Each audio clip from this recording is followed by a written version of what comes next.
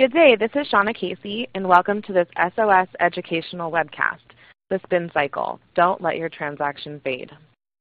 Due to the large number of attendees, no conference call service is available for this webcast. The sound will broadcast through your computer speakers. However, if you wish to ask a question at any time during the presentation, please feel free to type it into the questions and answers panel of your GoTo webcast console, and we will do our best to answer them as they come in. Any questions that we don't get a chance to address during the webcast, we will follow up afterwards with an email. This morning we sent an email with a link to the presentation materials to everyone that registered as of 10 a.m. Pacific this morning. You can also find the link to the materials under the Event Resources tab on your GoTo webcast console. This session will also be recorded, and we will send a link to the recording and materials in the next day or two. I hope that all of you are familiar with Stock and Option Solutions, or SOS as we are more commonly known. For those of you who are not, SOS is a leading stock administration, staffing, consulting, and outsourcing firm within the equity compensation marketplace. SOS provides interim and permanent placement, expert project resources, and total outsourcing solutions. To learn more, you can visit us online at www.sos-team.com or call us at 888-SOS-0199. Next, I'd like to introduce you to our speakers for today's session. We are pleased to have Julie Kenya and Sorrell Johnson on the panel today. Julie began working in equity compensation in 1993, managing the AT&T Long-Term Incentive Program.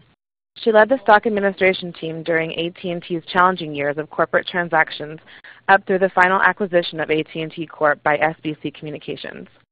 Julie joined the team at SOS in 2006 and has been assisting clients with an extensive array of projects, including mergers, acquisitions, spin-offs, stock option exchanges and repricings, conversions, vendor searches, stock plan best practice reviews, training, day-to-day administration, and accounting-related reconciliations.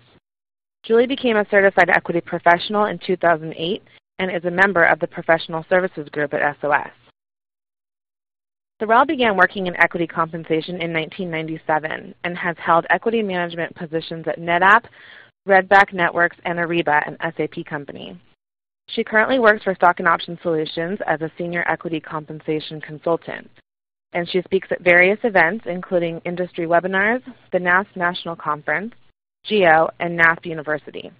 Her areas of expertise include employee stock purchase plans, spin transactions, mergers, and acquisitions, and she also has experience in global equity compliance in over 50 countries.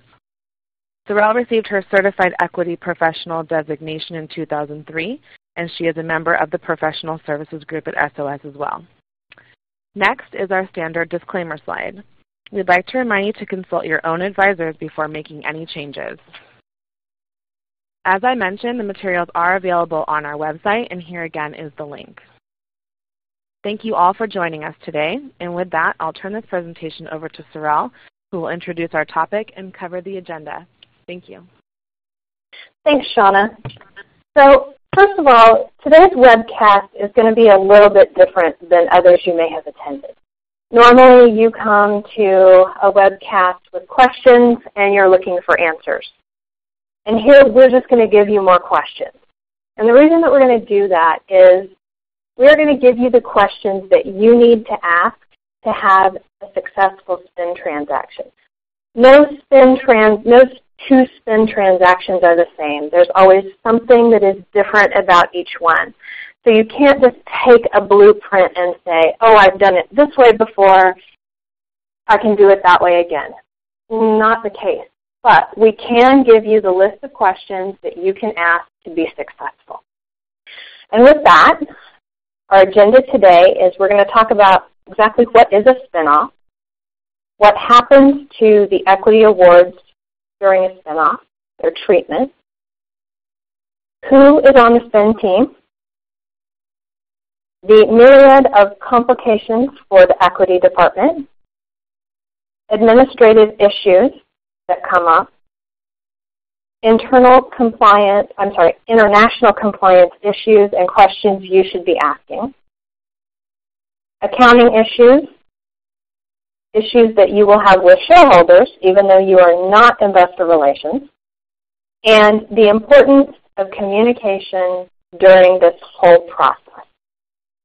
So with that, I'm going to turn it over to Julie to talk about what is a spinoff. Thanks, Sorrel. What's a spinoff? Well, there is a true definition that the Securities and Exchange Commission provides, and we've noted that here for you. It's basically the separation of the business or a piece of the business into two parts.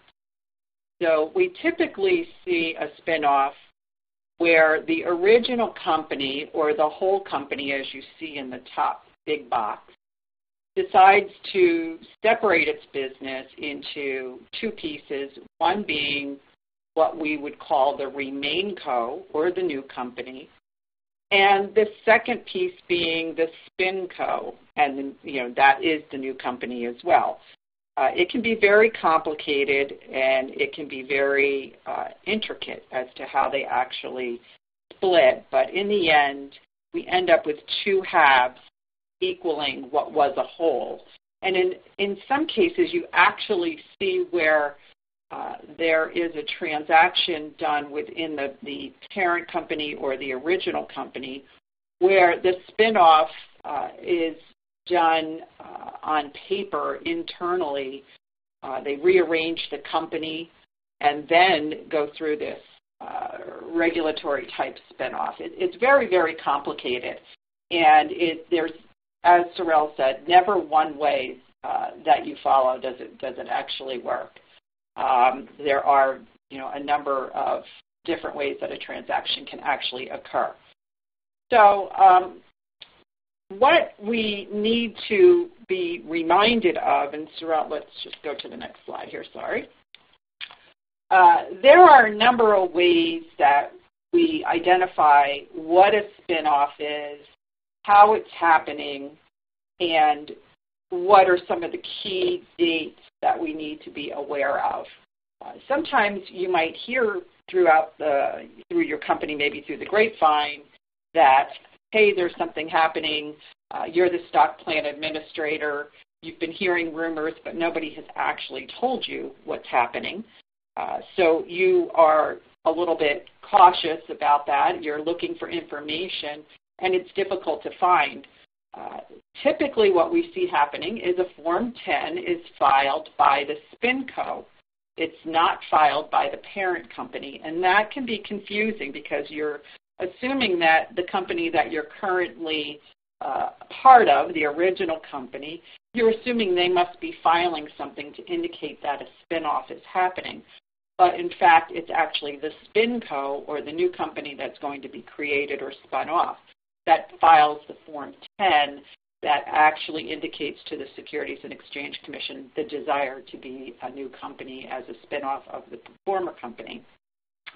And in those filings, there'll be things like a record date, and the record date tends to establish for the shareholders what exactly is going to happen with the dividend of the new company shares or the spin company shares. It's very much like declaring a dividend normally. There's a record date and there's a payable date. In this case, the payable date is also the spin date, and that is the date that the two companies actually separate and become independent companies trading separately on the various stock exchanges. And then, of course, there's something called the distribution date, and that's when the shares are actually deposited into the shareholders' accounts. And you're never going to know exactly when these dates are going to happen. I have found throughout my life of doing spinoffs that there's a general idea that it might be happening in a time frame, but you don't actually know the date until maybe a week before, sometimes 2 weeks before, sometimes not until the day of. So it's a very, very tricky process, and there's a lot of moving parts involved with a spinoff from the Securities Exchange perspective right on through any regulatory issues and so on and so forth. So let's go to the next slide and talk about once we decide and learn that there actually is a spinoff, what happens to the equity in the spinoff. And this is something that should be contemplated well in advance of the actual final date. It shouldn't be something that is decided at the final moment. It has to be kind of hashed out, if you will, early on in the process. And typically what we see happening is three approaches here that we've outlined for you, where the equity is separated and concentrated into what we would call the employment approach, where every employee, wherever they end up, whether it be with the original company or whether it be with the spin company, ends up with equity in the company that they are finally employed with. Another approach that we see is the basket or bucket or portfolio, and you can see it has many names here, shareholder approach. And this is where employees end up with both companies, and they have equity in both companies regardless of where they ultimately end up being employed. That is a little bit tricky, and we'll talk about that further. There's also a hybrid approach, and a hybrid can mean that you might have a combination of both. Maybe some equity that was offered between certain grant dates might be treated one way, vested equity might be treated a different way. And another approach with the hybrid that we have started to see more recently and more frequently are some cash-out approaches. And that means that any equity that the company decides they no longer want to provide to the individuals, they decide a way to actually cash that out with a cash payment. That can also be problematic because there may be some entitlement issues, international issues. So it gets a little tricky to do the cash out piece, but these are sort of the main forms of equity adjustments that we are seeing in spinoffs, and as you can see, there's quite a few of them. So how do you know what your company is going to be doing and when they're going to be doing it or how they're going to be doing it? Well, you really don't know unless you are provided that information well in advance. We typically see that happening at the time the spinoff is being talked about. We'll see that within the Form 10 or some subsequent filings, there'll be details about how they're going to actually treat the equity. And what we have learned over the years is that this is something that's usually done well in advance by a little internal team called a board of directors and the internal compensation consultants and maybe legal counsel and some higher management folks. And they've decided that we're going to spin off a company and here's what we're going to do with equity. And then they're going to sort of pass that down through the ranks and get a sense of, can we do this? Finance may come back and say, that's not going to work so well. And tax may be involved. And then, of course, the last folks that actually get pulled into this are typically the human resources and the stock administration team that says, what are we doing with equity? And we find out, what we're doing is we're going to do this. And human resources and maybe stock administration says, we can't accommodate that within our current systems or platforms. And we need to find a way to do that. Or human resources says, that's going to be a communication nightmare. How do we make everybody feel important and feel connected? And that's been a challenge, I think, for most of the spins that I've seen is having this team where everybody, the board of directors right on through to your auditors, have an understanding of what needs to happen, when it needs to happen. And from a stock administration perspective, you want to be on that team as quickly as you can and nose your way in if possible. The other folks that tend to be at the bottom of the barrel, and I would just point out that these bullets are in no way referring to the list of people who know first, but what we have seen is auditors tend to get involved, but maybe too late in the process, and then we've gone through the conversion and we've adjusted the equity, and all of a sudden the auditors go, this doesn't quite work great for us. And then we have to go back and readjust. So that can be a little problematic. So you want to make sure that you're in on the team and everybody is included early on. I think that's very, very important to make sure that you're a piece of that. Would you not agree, Sorrel? I absolutely agree. In fact, the last SPIN transaction that I did, we had a weekly meeting, and basically finance, legal, tax, HR, stock, we all came to the table. We spent an hour every Thursday afternoon discussing, basically the hot topic, the urgent topic, sharing what our department had come up with, and just bringing information to the table so that everybody knew what was going on. Yeah, that's the way to do it. Yeah. Okay. So, there are a lot of complications. So, Sorrel, you want to talk about what you've seen recently? Sure. So, if this all isn't enough for you, a lot of companies take the opportunity of a SPIN to change vendors. Now, changing vendors are usually a project that takes 2 to 3 months on its own. But if you're a large company and you're splitting yourself, say maybe into a medium and a smaller size company, and suddenly you don't feel that a full service broker is what you can afford anymore, you're going to go more for a discount broker, or maybe you've had issues with one of your vendors previously and you're taking the opportunity to move to a new vendor and make a clean start. This is something that frequently pops up. And companies say, well, do we just kind of rip the Band-Aid off and do it all at once? Or do we leave this until after the SPIN, we're settled, and then after all the employees have been through all this upheaval, then we move them over? Honestly, there's no good time to ever change vendors or providers when you've been with one for a long time. In my opinion, it doesn't really matter. You either do a whole lot of the work all together, or you have a whole lot of work for a longer amount of time. It does not matter. Now, if this happens to you, first of all, I'm sorry. And secondly, there are some things that you need to think about. First is, where is the employee stock history going to reside? If you're moving from broker ABC to broker XYZ, the employee is going to have 2 accounts. And you need to make sure that you know how long they're going to have 2 accounts. How long will broker ABC leave those accounts open?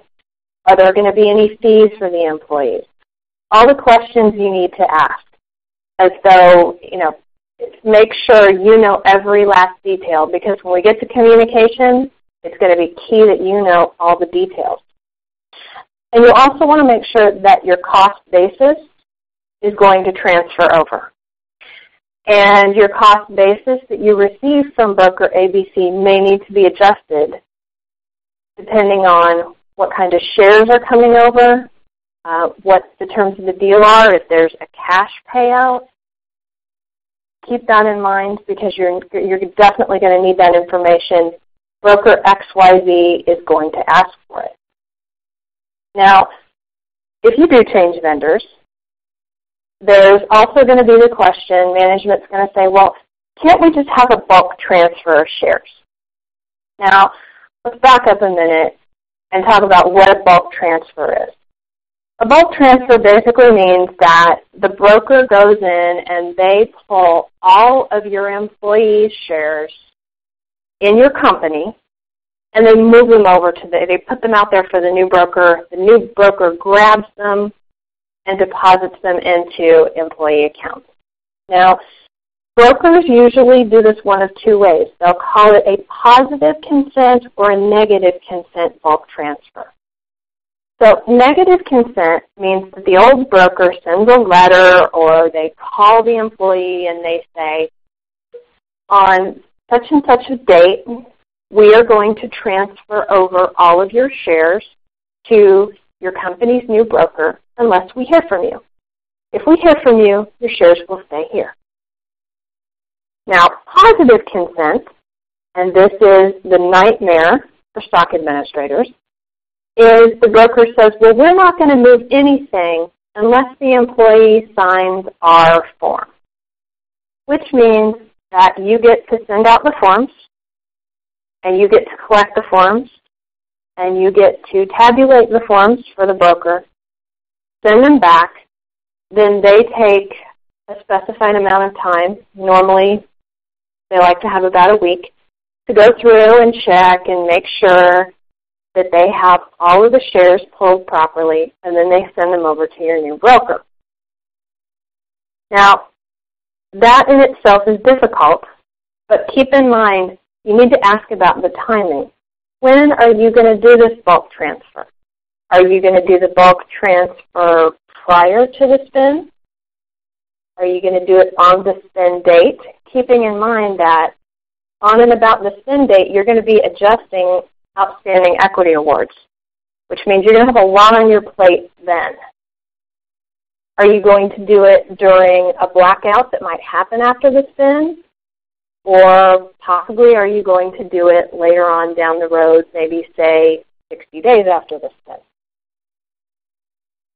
Now, some companies say, we don't care about bulk transfer. We're just going to let employees have their shares where they have their shares. They want to leave them at the old broker, that's fine.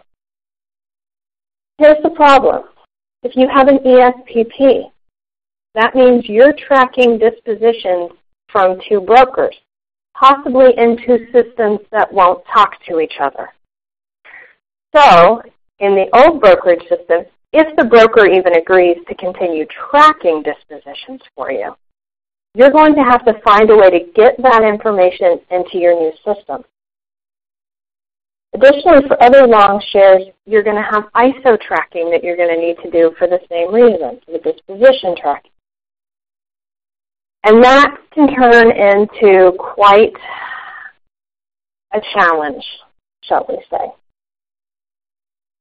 Now, outside of the whole changing vendors and providers and the bulk transfer and everything that comes with it, you also have to ask, is there going to be a cash distribution along with the stock? Again, this may reduce the employee's cost basis in the shares, and you do want to make sure that you do have a correct cost basis because the broker will then turn around and disclose that cost basis to the employee. You also should be asking, are there any planned reductions in force? Now, lots of times, it seems kind of counterintuitive when we talk about a reduction in force when we're splitting into two companies and we basically need two of every position. But there will be some times when maybe they'll take the opportunity to close down a department in one of the companies. So you need to ask, when are these reductions in force planned? Will the employees be let go on the spin date, prior to the spin date, after the spin date? If it's after the spin date, where do these risked employees go? Are they going to SpinCo? Are they going to stay with NewCo? How is this going to be handled? And again, this is something that you need to get out in front of, and you need to make sure you know well before the actual spin date. Yeah, Sorrel, to that point, I've actually seen some cases where there were some very large rifts as a result of the spin-off. And the decision was to treat those people differently than the other people. Which is another complicating factor, right? So we've already, we've already talked a lot about complications just on one slide here. And, now the RIF is just another piece that adds to that whole complexity. So. Wow. Now, again, like we said, there's no two spins are alike, and that's one I've not seen, thankfully. We did have a question, and actually the question that's come up, I'm going to address it shortly in one of my upcoming slides. So if we can just hold on to that question, that'll be great. Okay. Go ahead, Sorrel. Sorry. All right. So moving on, more complications. the equity plan is probably going to have some amendments. If the original company, RemainCo, doesn't do a reverse stock split, then you probably won't have any changes. However, frequently RemainCo will do something like they'll have a reverse stock split. Possibly they'll change their name. And that means you're going to have amendments to the equity plan. Now, SpinCo, they're going to have whole new plans. And their plans will most likely be approved by the sole shareholder while they are still part of the parent company. And that will usually be immediately prior to the spinoff, which is very handy because they say, oh, well, we don't need to get all of this together. Give us in 30 days after the spin to get you all of the documents. Well, employees are going to want their grant, and you're not going to have any paperwork. So make sure you say, guys, I know 30 days after seems reasonable to you, but I really need to have these much sooner, especially if you have online grant agreements. It might take you a week to get everything set up and posted. Now, also, you may have, if you have these new award agreements, and they are required, are you going to require people who have already accepted their awards to re-accept them?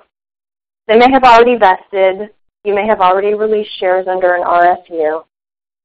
In RemainCo, are you going to say to these folks, look, I know you accepted once before, but I need you to accept again? You might want to, you might not. It's a question you need to ask. Or you may just want to send out a communication that says, your new awards are posted. Please make sure you take a look. They're for informational purposes only. Now, Section 16 filings get really interesting for SpinCo because they are required at spin. And the date that SpinCo is spun off of the parent company and the date that they begin trading aren't necessarily the same date. So that's something to keep in mind. It might be, but it might not. And as a further wrinkle, they may appoint the officers far in advance of the company being spun off. So again, you really need to keep an eye on that and keep in communication with the legal department so that they can tell you when those filings are going to be due. Yeah, and now, Darrell, I actually had a situation recently where with the Section 16 officers, we had to do their calculations and their adjustments sort of on the back of the envelope so that they could meet the filing deadline. And then the more complex conversions were done after the fact, and if there were any adjustments that were needed because there was a share difference or some little rounding difference, they had to amend the filings. But in order to meet the deadline, it was done on the back of an envelope. There was no other way to do it because of the complexity of the conversion and the fact that they weren't going to actually have the exchange ratios until the day of the merger, so that time did not allow us to do the form filings in time unless we did it that way. And that's interesting because the last one I worked on, they appointed the officers far enough in advance that their counsel took the position that they filed blank Form 3s, saying that, well, the officers didn't hold anything in SpinCo. All of their equity awards were in RemainCo. And then they amended them later on down the road to put an accurate picture in. So that's interesting. Again, there is no right answer in any of these questions. They're just questions that need answers. So, Julie had talked about the equity adjustments And how are you going, what approach are you going to use? Are you going to use basket? Are you going to use shareholder? Are you going to go for hybrid? You have to decide early on who owns the decision-making process.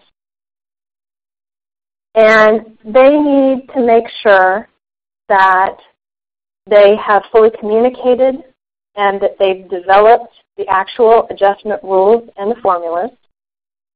This is not something that will be set in stone when you hear the first rumor about how equity awards will be treated. In my recent transaction, they had performance stock units, and they went through 4 different treatments of how they were going to deal with the PSUs before they eventually decided on what treatment they were going to go with. One thing that you do need to bring up when everybody's talking about this is, if you can, you need to make sure that the adjustment doesn't land the participant in a position where they have taxable income. Now, generally, this won't be the case, because when you're adjusting outstanding equity awards only, not long shares that they may hold, but just equity awards, probably you're going to have some sort of ratio that won't bring about a taxable gain. You'll also need to know who's responsible for this, but how are they going to communicate to stock and to any vendor that you may have assisting you in performing the adjustment. Make sure that you set up timelines and processes to ensure that the data is passed in a timely manner and that it's correct. You don't want to have to go to your vendor and say, oh, our ratio is 3 to 1, and then come back later in the day and say, oh, no, wait a minute, it's 4 to 1. That is a nightmare. And again, you don't want to start making changes in your system if you're the one doing the heavy lifting until you know you have final data. And one other thing to think about here, and Julie kind of brought this up about the auditors, they don't necessarily get in or get invited in. You might want to invite the auditors in. Now, you will probably never hear me say that any other time. But when we start talking about these final formulas, build in a couple days where you can take the formula and the auditors, either internal or external, can look at it. They can reperform the calculations and say, yes, you know what, we sign off. We think that's the right number. Because it will save you a lot of heartache to give them a day or possibly 2 to audit the work that the vendor or the finance department has done on this end, rather than them raise the red flag after you've pushed live data back out to employees that's been converted and they go, we don't think that you used the right number. So maybe invite them to the party early on. Julie, anything else that I missed that you can think of? No, I think that you really did cover it. One little experience I had with that is the auditors had told me all along that they were well on board and they were happy with what I was helping the client with. And then ultimately the night before the spinoff, the auditor said, oh, you know what? We really didn't look at your conversion reconciliation, so we didn't understand what you were doing. And now we look at it. We have some questions, and that was the night before. So to Sorrell's point, if you can get them involved early, it's actually better rather than later. And so that sort of brings us to those administrative issues now. And this is where the complications for equity really start to come to be, right? You're on the administration side, you're the stock admin person, and all of a sudden this all starts to creep in, and here you go. The spin date, as we said earlier, the record date, the distribution date, whatever you want to call it, we like to call it creeps. It's never set in stone. You never know when it's going to happen, as I said earlier. It just sort of happens. So you need to be prepared ahead of time.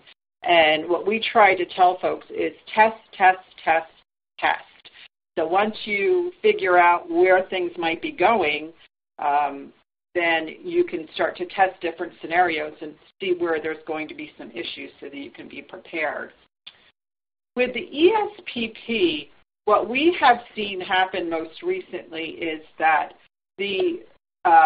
for the RemainCo, as Sorrel mentioned earlier, the plan usually doesn't change, right? It's always going to be the same. Nothing really changes. Maybe the company name, or if they do a reverse split, then there might be a change. But nothing too significant there for the ESPP for the RemainCo. With the folks in the SpinCo, there are changes.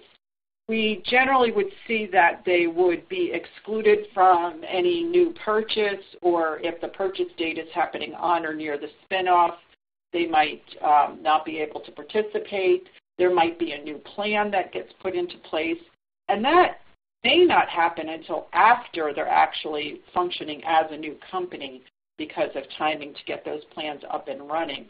So there are some complications with that you need to know what, from an administration point of view, you would need to do if you need to exclude people or include people or create the new plan. From the actual administration team itself, the bigger complex item that I see is that there's never a new team put in place. No one knows who's going to be the new stock administrator. They're not sure if they're going to use a different vendor or the current vendor. They don't have personnel in place. And so now it's a whole kind of mystery. It's this black box of who's going to do what and when.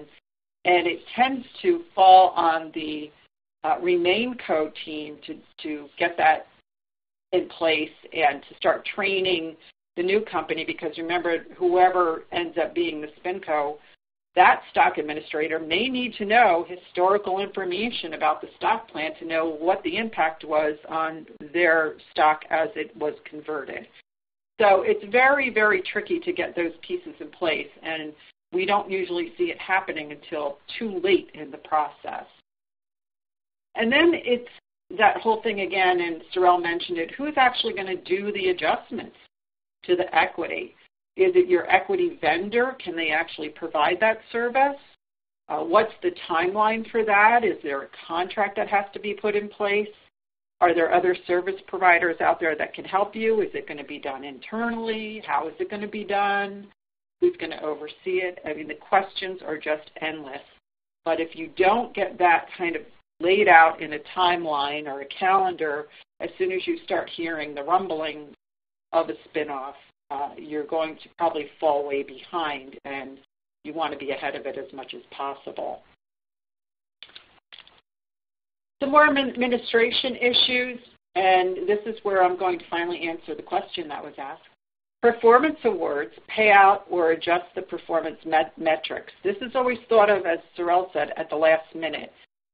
What are we going to do about those performance awards? Because all of a sudden the criteria or the metrics that we were using has been broken apart, right? You've split the company into pieces, and there's just no way to figure out what the new performance metrics should be. So in some cases, it may be that they decide to pay out performance at the target level at the spinoff. And who's going to manage that, and how is that going to happen? And is it going to be based on the pre-spinoff numbers? Is it going to be adjusted? And it's very, very time-consuming and a very big piece of the puzzle. So you want to make sure that you understand how that's going to happen and if your system can actually handle that. The data considerations, or the actual conversion of the awards themselves, is where it gets a little bit tricky because of the rules in trying to keep participants tax neutral, if you will, as Sorrel mentioned. We tend to see, and the general rule is that you've got to keep certain ratios intact, and that's going to be a little deep for this call, but there are ratios that have to be maintained to ensure that the tax is not incurred by the participant, that you're not benefiting them in any way. So you generally see rounding rules put in place in the Employee Matters Agreement, which is part of the filings that the SpinCo actually does, that indicate how the shares will be rounded. So if there's fractional shares, if the shares are going to be a fraction is created in the actual conversion ratio, you would have to decide whether you're going to round up, round down, drop, or pay out. What we tend to see is that they are just rounded down and there's no cash payout. We just will see that the shares get rounded down while the price, especially with a stock option grant, is rounded up. And so therefore, the participant is not provided any benefit, and that usually relates to no taxable event. If it's decided that shares, if there's a fraction created, especially with like a restricted stock award or restricted stock unit, the fraction may be paid out in cash. Of course, that is a taxable event to the individual.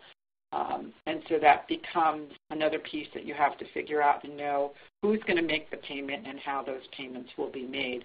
But we tend to see that the shares are rounded down so that there's no benefit to the individual. We tend to want to flag accounts so that we know when we're doing the data conversions which grants are being adjusted, if there's user fields in your system that you can use, anything that you can do to tag the grant so you know what grant is going into what bucket when you're doing your conversions. Another thing to consider when you're doing conversions from the administration side is your grant numbers, and if you want to at all keep the original grant number in place, if that has any meaning to the individual, and if you want to add prefixes or suffixes, whatever you need to do to make it easy for folks to remember where that grant came from. And, you know, as Sorrel brought up earlier, there's this whole, if I'm going to a new vendor, if I'm staying with a new vendor, what am I going to see from a SpinCo perspective? What do I see if I'm the employee of SpinCo? Do I see all of my history from the past? Do I see only my new company? Where do I go for the history? All these things from an administrator point of view, you get to figure out and answer all these questions. So you want to know what's going on.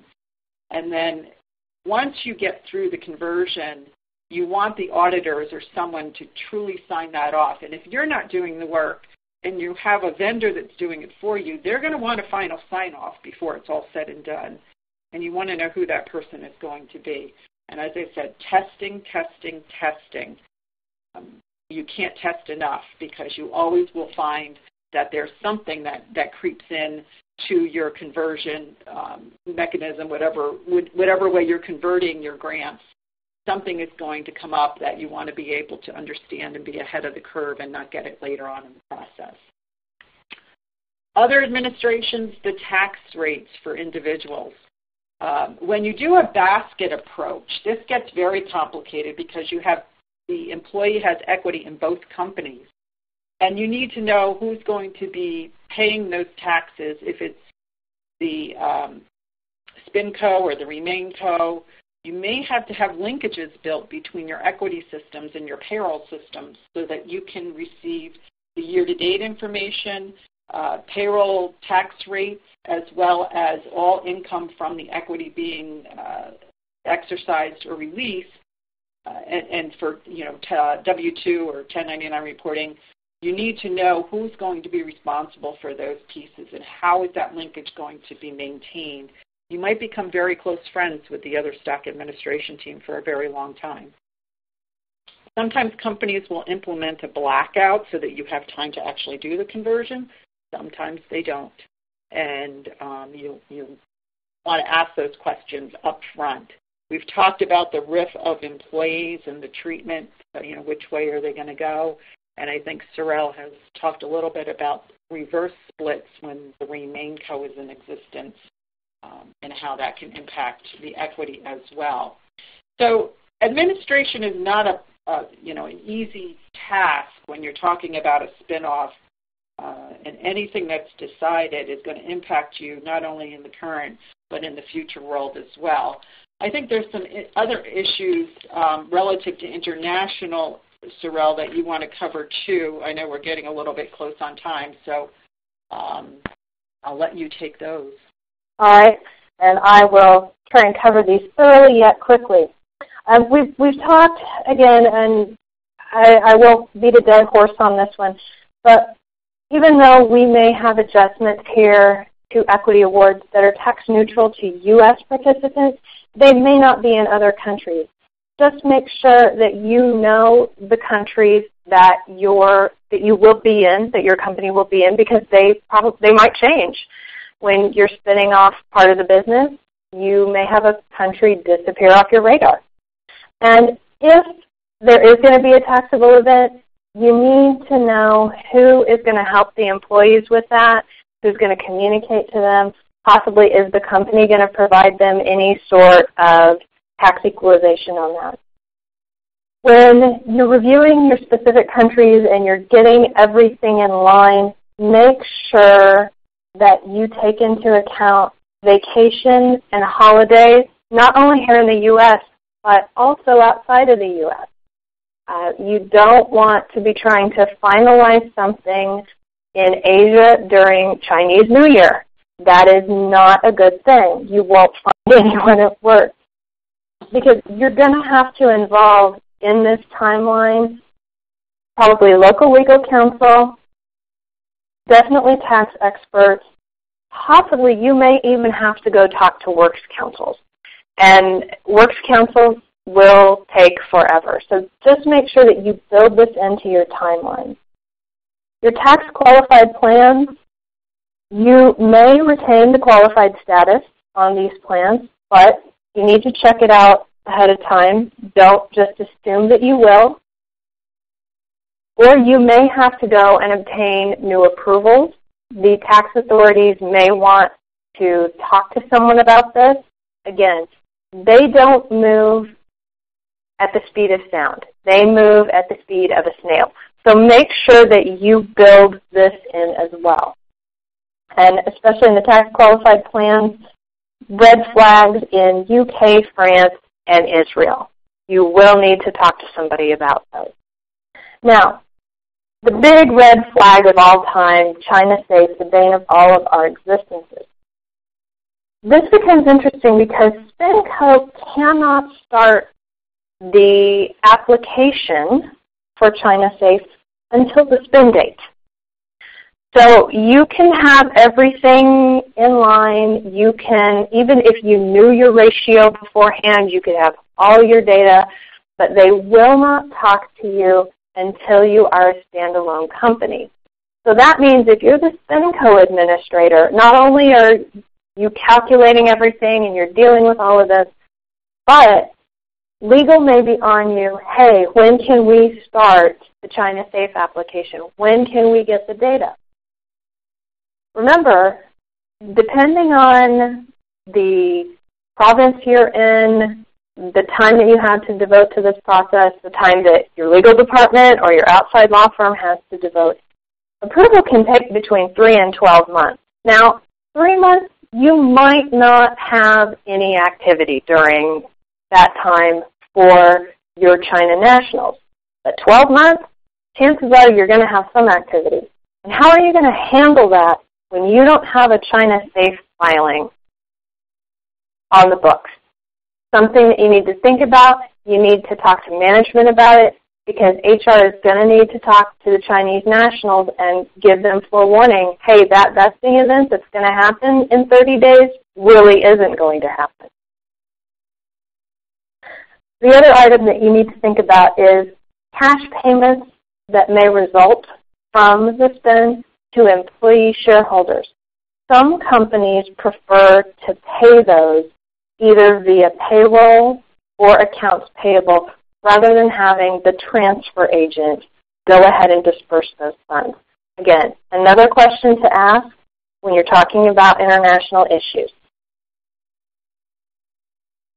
So next, Julie, would you like to cover the accounting issues? No, I don't want to. Nobody wants to talk about the accounting issues. Yeah, there is a lot of accounting issues when it comes to spin-offs and equity. We talked a little bit about complications with performance awards, but one thing that we didn't talk about, and from an accounting point of view, is the 162M impact. And whatever you do with your performance awards, the finance team or whoever is on the spin team that comes from the finance side should be aware of what is happening with the performance awards and what that might do to the 162M exclusions and how they might report those, because it may have a very large impact if they decide to just remove all the performance criteria and pay them out. They're no longer subject, or they're no longer treated under 162M. So, there's a lot of impacts to the 162M as a result of performance awards being adjusted and spin off. So if you're on the call and you're with the accounting team, you probably already are well aware of that. With the actual adjustment of the conversion of the outstanding awards, there tends to be some incremental expense or modification of the valuation, if you will, on the actual awards themselves, options and awards. And it may impact both RemainCo and SpinCo. So we tend to see that there's an outside advisor or evaluation team that is brought in by accounting to make sure that they can calculate what those new valuations might be, because that would have to be, of course, input into your equity platform or whatever method you use to calculate your ongoing expense for those awards. And as part of that, like I said, it might be in your equity plan, but the question may be, is that something that your equity plan can actually track? So there's going to be some discussion that needs to take place within finance to understand what the relationship is with the converted awards and how it's impacting things like your deferred tax assets that are on the books and where are those going with the companies. And sometimes that's actually defined in some of the pre-filings, like the Employee Matters Agreement or the Separation and Distribution Agreements. It'll actually talk to those and what's happening. But those are all pieces that have to be thought out as you're figuring out how to do the accounting for the actual spinoff. And if you are doing a basket approach or a shareholder approach where your equity is being assigned to doesn't matter where you are, you're getting both equities, there could be non-employee versus employee considerations for accounting as well that have to be talked through. And as Sorrel said with the international, if the spin date is on a month end or a quarter end or a year end, wow, all of that has to be thought through. And how are you going to separate that to make sure that you have all the reporting in the right places in that very critical time frame? Because not only is the spin date a critical date, but if you're doing your financial reporting at the same time, you might get a little gray. It might just become a little overwhelming. And next we have some shareholder issues. I think, Sorrel, you're going to tell us about those as well, right? I am. So frequently, SpinCo will have a roadshow. Executives will go out and they will, it's just like any other IPO, they'll go out on a roadshow. And normally during that time, there'll be a blackout at RemainCo, because SpinCo is still part of RemainCo. And one of the questions to ask is, do we have a roadshow? Do we have a blackout? When is that going to be? And I know we're covering some shareholder issues. I know most of us are not in investor relations as well, but trust me, these are things that will affect you or you will get questions on. Additionally, I think we're running a little short on time, but I think the other thing is that with the shareholder issues, they really have an impact, too, on what you can communicate to your employees, right? Absolutely. You can't communicate when in a quiet period. So, these things are definitely things that you should be asking. We've talked about we've talked about being tax neutral, and we talked about it in converting the awards. But is the distribution of shares itself a tax-neutral event? Well, the answer is that in the U.S., most of the time, since U.S. lawyers and accountants have structured the deal, the answer is normally yes. However, for international residents, it is rarely a yes. You will have employees coming to you complaining, so you need to get in front of that, talk to HR. Are we going to do any sort of tax supplement? Will we distribute them outside of the company? Because remember, international employees are shareholders too. In terms of cost basis advice, where will it be posted? Will you give any?